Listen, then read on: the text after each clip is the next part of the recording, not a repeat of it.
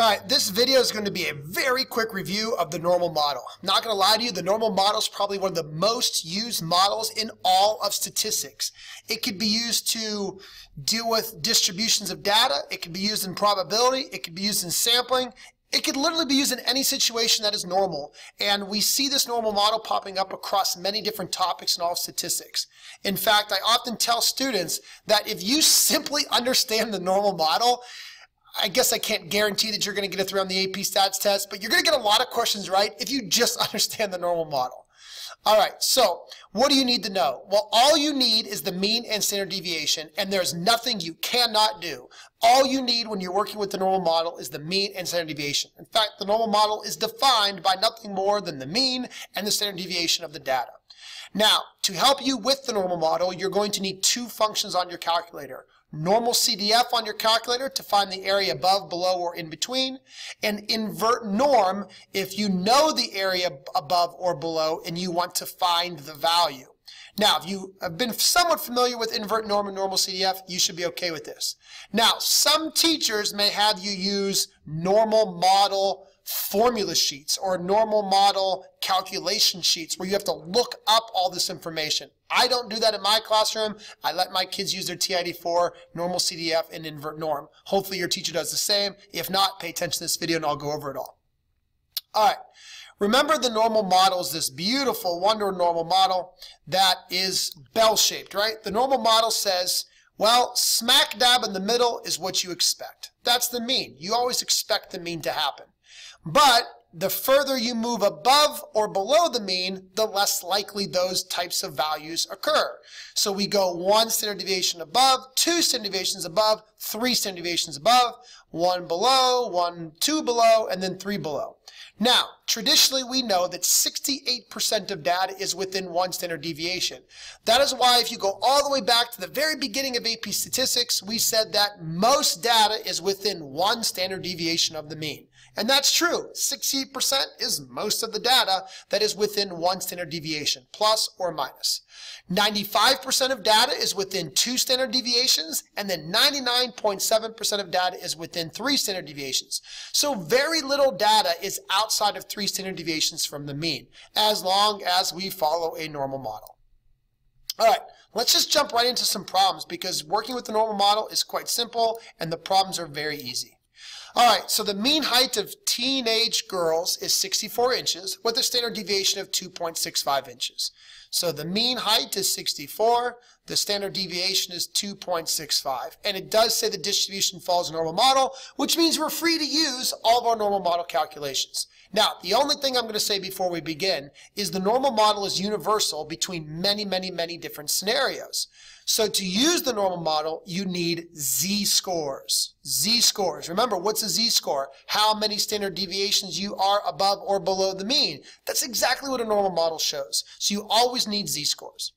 All right, so what percent of girls are above 66 inches tall? Well, if I'm thinking about that normal model, there it is. Right smack dab in the middle is 64, up 2.65, up another, down, down, down.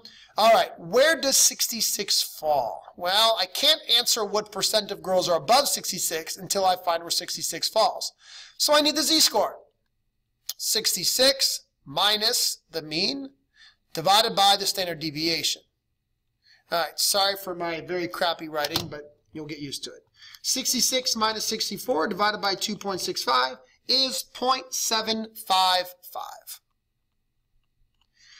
Okay, which means that if you are 66 inches tall, you fall somewhere right around here, 0.75, not even a full standard deviation above the mean. Now, how do I find the percent above it? Well, you could get out what's called a z-chart or a z-table. I'm not going to make anybody do that. I'm just going to ask that you use your calculator. So you're going to go to normal CDF. We want to look above this. So I'm going to start at my z-score of 0.755. Remember, normal CDF only speaks in the language of z-scores.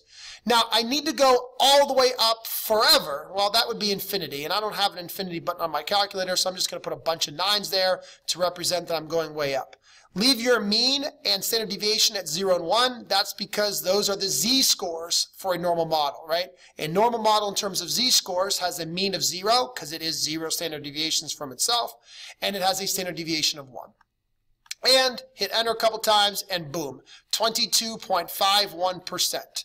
So 22.51% of girls are above 66 inches tall.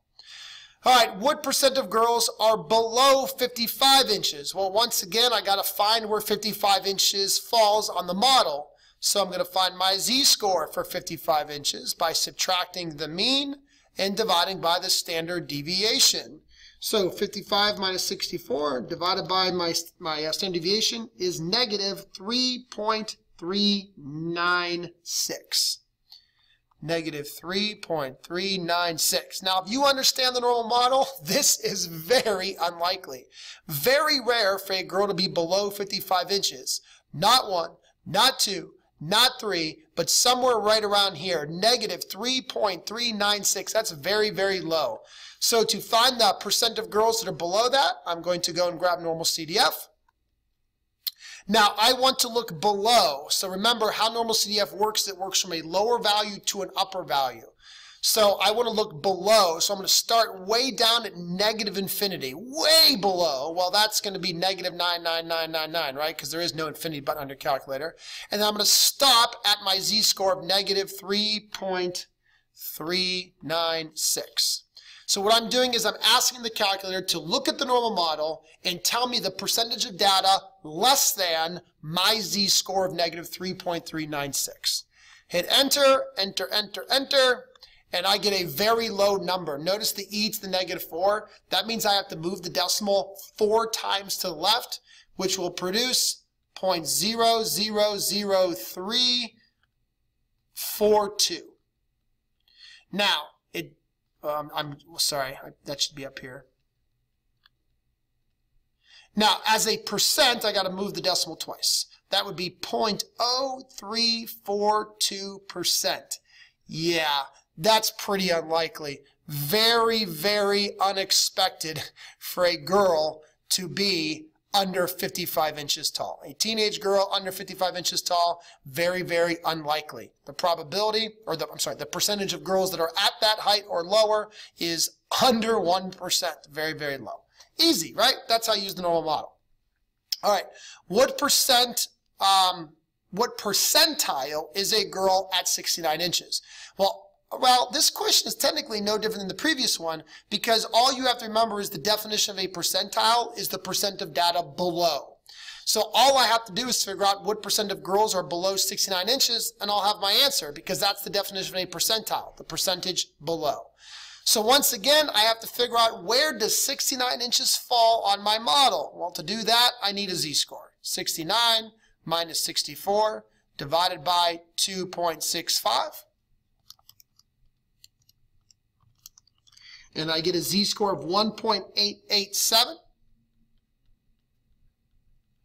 All right, now 1.887, here's 1.887 would be somewhere right around here. So remember, the definition of a percentile is the percentage below. So now all I got to do is find the percent below using normal CDF. Once again, please remember when you're looking below, you want to actually start at negative infinity. That is way below. And you want to stop at your z-score of 1.887. And this should be fairly large because I'm looking way below. And yep, it's at the 97th percentile. So the 97th percentile. So if you are a girl who's 69 inches tall, consider yourself tall. Because only 3% of girls are taller than you and 97% of girls are shorter than you. So you are fairly tall. All right, let's do one more question dealing with the height of girls. So if a girl is at the 40th percentile, how tall is she? So this is basically a problem I want to work backwards. A girl is at the 40th percentile. I want to know how tall she is. So this means that 40% of girls are shorter than her. So 40% below. Well, this is where I'm going to use invert norm. Invert norm is a very cool feature of your calculator where you tell it the area below. When it says area, you got to type in the area below. Well, that's exactly what a percentile is. So I'm going to type in 0.40 there because I'm trying to find the percent below. So I know 40% below. Now, when I do this, what the calculator is going to give me is the z-score. Remember, z-scores are the universal language of statistics. So when I hit enter here in a moment, it's going to give me the z-score that has 40% below it. All you have to do is type in 40%, 0.4, and it'll tell you the z-score. So a z-score of 0.253, negative 0.253. That is the z-score that represents 40% below. I just have to figure out what height that is. Well, I'm just going to work backwards. The formula for a z-score is a height minus the mean divided by the standard deviation. I don't know what that height is, but I could solve for it. So I know the z-score. I'm trying to solve for that x value. All I got to do is multiply the 2.65 over and then add the 64. So I'm going to take the negative 0.253. Oh, I got to clear this out, sorry. Let's see here, negative 0.253. I'm going to multiply the standard deviation, and then I'm going to add the 64, and I get the height, 63.33 inches. So if you are 63.33 inches tall, that will produce a z-score of negative 0.253, which in turn puts you at the 40th percentile. So if you are a girl who is around 63.33 inches tall, about 40% of girls are shorter than you, hence you fall at the 40th percentile. Pretty easy. Now I know I went through all that quick, guys, but we've learned this all before. Hopefully this is nothing more than a quick review for you. All right. Now the cool thing about normal models, it could be used in lots of applications. So here's another application. It can be used with random variables. Remember, random variable is a number that you don't know, right? For example, how long is the song on the radio? Oh, I don't know how long a song on the radio is. There's probably a mean, but they probably could deviate, right? Oh, this is cool. I'm giving you everything you need. So the mean length of a song on the radio, I'll use an S for song, is 3.4 minutes. But guess what? Songs deviate. So the standard deviation for a song is 0.8. And as long as the problem says it follows a normal model, which hopefully it will, then I can figure this out, right? Because a random variable is, hey, I wonder how long that song is. I don't know. That's a random variable, right? I don't know the answer. That's the whole point of it being a random variable. But if it follows a normal model, then I do know a lot. For example, I know that 3.4 falls right in the center because the average length of a song is 3.4. But I could go up 0.8, and that would take me to 4.2. I can go up another 0.8, and that would take me to 5. I could go up another 4.8, another 0.8, and that would take me to 5.8. I could also go down. That would take me to 2.6. I can go down another 0.8. That would take me to 1.8. And I could go down another 0.8, and that would take me to 1. So what this tells me is it would be very, very weird for a song to be shorter than 1 minute. Don't think there's many songs out there shorter than 1 minute. And there's very few songs that are over 5.8 minutes.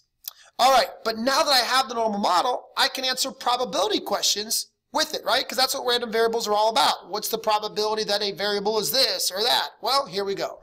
What is the probability that the next song I hear on the radio is over 4 minutes? Okay, well, the first thing I got to figure out is where does 4 minutes fall in my model with a z-score. So 4 minus 3.4 divided by 0.8. 4 minus 3.4 divided by 0.8 is 0.75. So a song that's 4 minutes long will fall right about here, not even 1 standard deviation above the mean. So how do I find the probability that a song is over 4 minutes? Oh, I just need the normal CDF. So once again, just remember that normal CDF only deals with z-scores. So I'm going to start at my z-score of 0.75. I'm going to go all the way up towards infinity, which is basically a bunch of 9s. And I'm going to go and hit paste 0.2266. So 0.2266 or 22.67% is the probability that the next song on the radio is over 4 minutes. Guys, the normal model is awesome. It can be used in so many situations. All right, now let's answer this question because this is a good one. This is actually going to incorporate a couple different ideas that I'm trying to review with you. What is the probability that 20 songs will fit into 6 minutes? Okay, well, we know that one song is supposed to be 3.4 and deviate by 0.8. Well, I'm not talking about one song anymore. I'm talking about 20 songs. So what's the average for 20 songs? Well, 3.4 for each song would be 3.4 times 20, 68 total minutes. So probably going to be kind of on the low side that I can fit 20 songs in 60 minutes. But that's what I'm trying to find out. What's the probability that it does happen? All right, so 20 songs are supposed to take 68 minutes. All right, what about the standard deviation for 20 songs? Well, I'm not allowed to just combine standard deviations, so I can't just times it by 20. Because, remember what timesing by 20 is, right? I'm doing 3.4 for the first song, 3.4 for the second song, the 3.4 for the third song, yada, yada, yada. But I'm just speeding that up by doing 3.4 times 20. I'm not allowed to do that with standard deviation because you're not allowed to repeatedly add standard deviations together. But remember what you are allowed to do. You are allowed to work with variance. The variance for one song is 0.8 squared. Variance is just standard deviation squared. Multiply that by 20 for 20 songs full of variance, but then don't forget to square root all of that to get back to a standard deviation. So let's see what that would be. So the square root would be 0.8 squared times 20. So my standard deviation would be 3.578. All right, so now that I understand what 20 songs look like, 20 songs should be about 68 minutes long, but it could deviate by 3.578. So now I'm trying to find the probability that I fit into 60 minutes. Well, as long as I'm less than 60, I'm going to fit.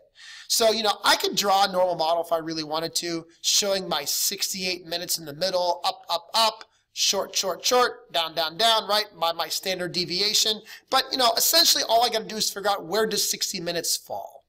So I'm going to find the z-score for 60 minutes. Now remember, 20 songs is supposed to be 68 minutes. Standard deviation for 20 songs is 3.578. So let's see what this would be.